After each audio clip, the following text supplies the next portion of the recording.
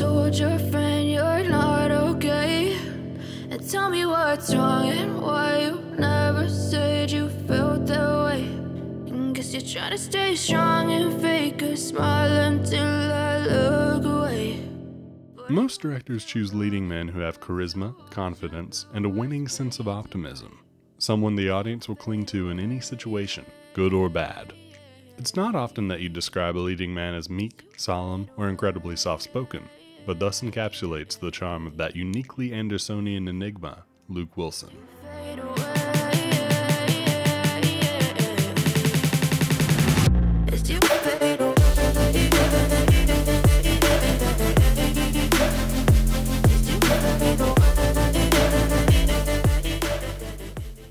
Wilson's professional journey begins in, why not, a psychiatric unit.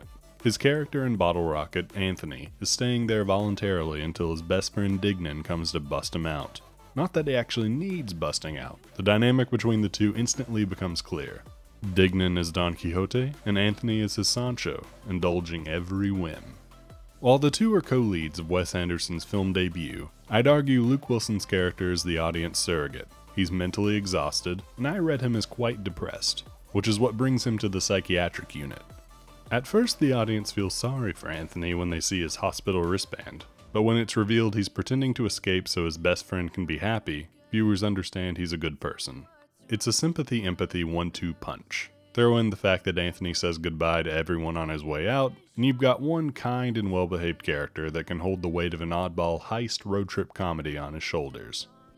It's this inherent kindness that emanates from Luke for the rest of the movie, clashing with his brother Owen's prickly character Dignan, who's often distrusting and condescending to other people. Anthony helps keep Dignan from spiraling into delusion by always having one foot firmly planted in reality.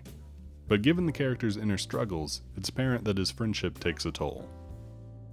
Rushmore is a smaller role, with Wilson only showing up for a few scenes. He plays Rosemary Cross's date, Dr. Peter Flynn, who accompanies her to Max Fisher's theatrical adaptation of Serpico.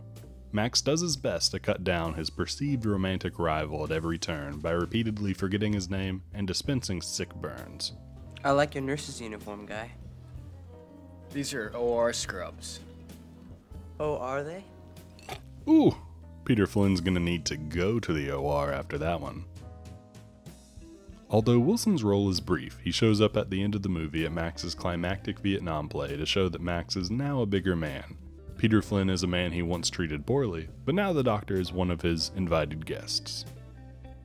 But the role that looms largest on this list is that of Richie Tenenbaum, and Wes Anderson's third feature, The Royal Tenenbaums.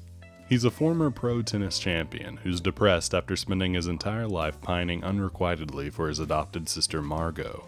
Let's hear a little bit from Wes Anderson about why Wilson was such a good fit for the role. That part was written for Luke, certainly, and there were several things at play. One is that Luke has always had some people who were his followers. When Luke got sent to boarding school, he was saying that no one there liked him, and his father went to visit him. And maybe I won't remember this exactly right, but the thrust of it is that when his father got there, Luke was just being elected one of the prefects or something. When Mr. Wilson got there, what he saw was that Luke was one of the most popular kids in the school. But Luke just didn't feel that appreciation, I guess. He didn't want to be there. He was sad there, and he was homesick. And that kind of combination, that's very unusual. He's a very charismatic person, and he certainly doesn't wear his heart on his sleeve.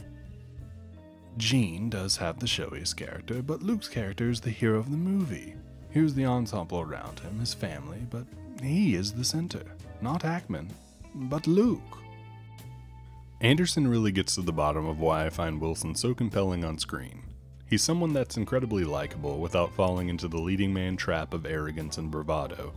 He doesn't have to get your attention because he has a melancholy sense of gravity about him that pulls you in.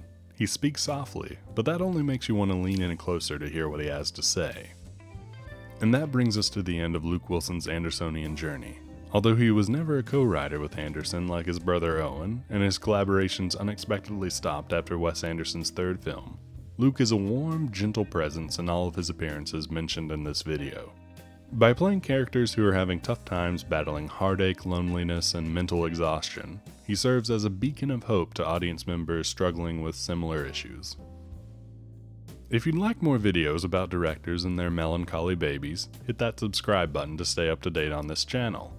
And for more Wes Anderson oriented videos, check out the playlists on this channel. There's a video on Wes Anderson's brother, Owen, and a Hitchcock star who got famous writing comforting songs for grieving families during World War I. How many channels can say that? Until next time, the Sarris wheel spins on.